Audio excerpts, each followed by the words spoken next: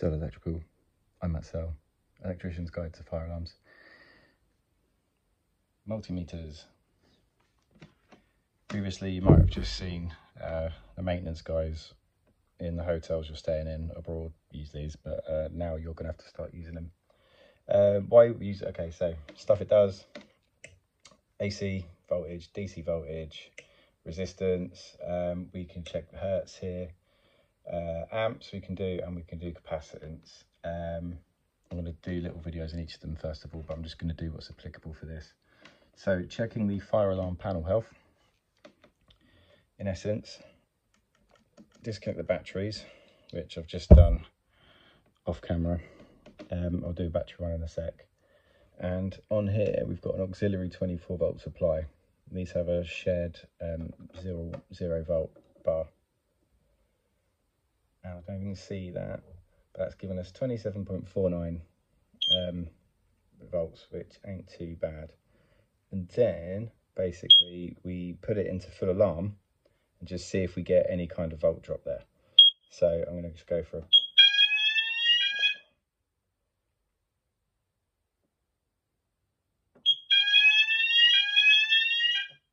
Yeah. So that just dropped sort of 3 or 4 volts, which is fine. In essence, that... Oh, sorry, I keep banging that thing. In essence, we need that alarm voltage without any backup from the batteries. Without any backup from the batteries, that can't drop more than 90%. If it does, it tells you that the PSU that transforms our 230 volt AC into 24 to 27 volts DC, that's on the way out. That's it. I found on some Rafiki and Fike panels, it goes the other way. Like you're suddenly getting 40 volts for some reason when they're on the way out. But yeah, so that's a panel health check. And then another thing we do, and move you to there. We've got our batteries here, right? Bear in mind, you've got multiple places to plug in here. So for voltage, ohms, hertz, you're over here. When you're measuring amps, you've got fuses in the back of this that protects it. Okay, so bear in mind of that. Oh, I don't have time. 2 minutes, we've got ages. So I've made some leads specially for this, using these because the batteries have these. So I've made the female of those. And what we're doing, these batteries are connected in series.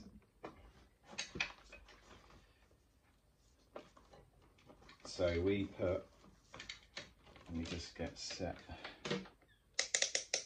to amps here before I do anything else. So we're just putting our tester in series with the batteries, right? We're after 24 volts, they're two 12 volt batteries, so you put them in series, you add the voltages together, yeah? Basic stuff you would have done at college, that.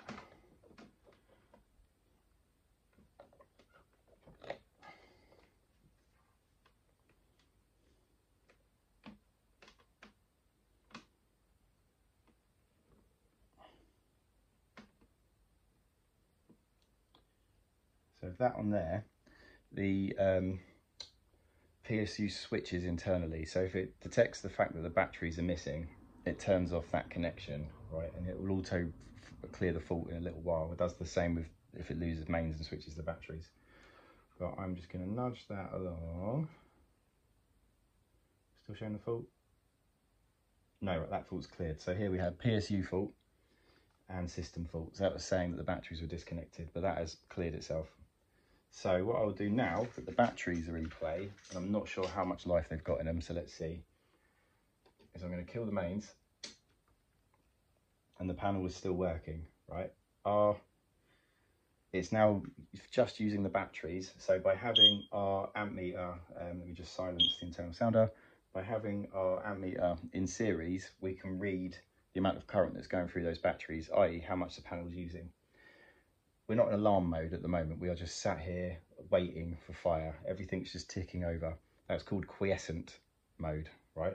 So this is, if you can see that, 0.04, sorry, yeah, 0.04 amps. So that's 40 milliamps. that is our quiescent load on the batteries, okay? And then if we put, I'm just going to put it onto max. If I sound the sounders, that went up to 0.085. That's our alarm load, right? Not huge. I've just got one sounder on it, basically. Going to reset you.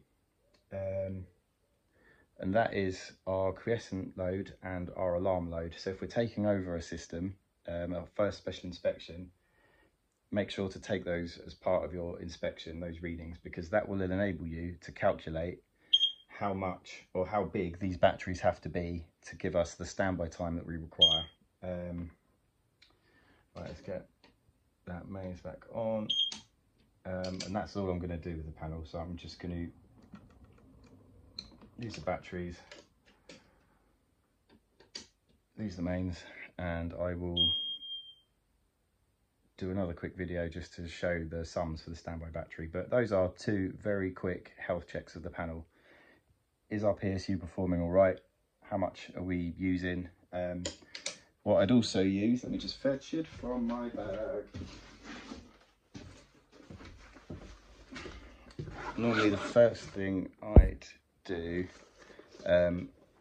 before anything else is just check the health of those batteries. We're not going to do it on these are old shitty ones that I'm just using for the sake of all of this. But I've got a battery load tester. You might have used one on your car battery before. This one will actually do your car battery because it is rated at 12 volts DC. And what it does is it simulates a discharge of the batteries. So these are like 7 amp hour.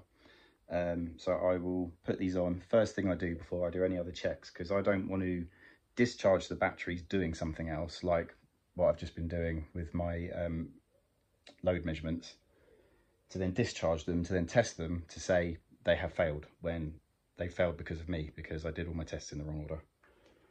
Yeah, basically black on black, red on red, it will very quickly tell you if you've got the polarity around the wrong way. It will give you the voltage, push the test button, it will tell you how good the batteries are. I might do that one day when I'm on site. I'm just normally in too much of a rush. Cool, I will perhaps tag a bit on the end with how the sums work. I'm trying to avoid doing editing, to be honest. If I can do it without having to open a laptop, I will stick a bit on the end of this. If I have to use a laptop, then I will just film it as a short and you'll just have to go look for it. Boop.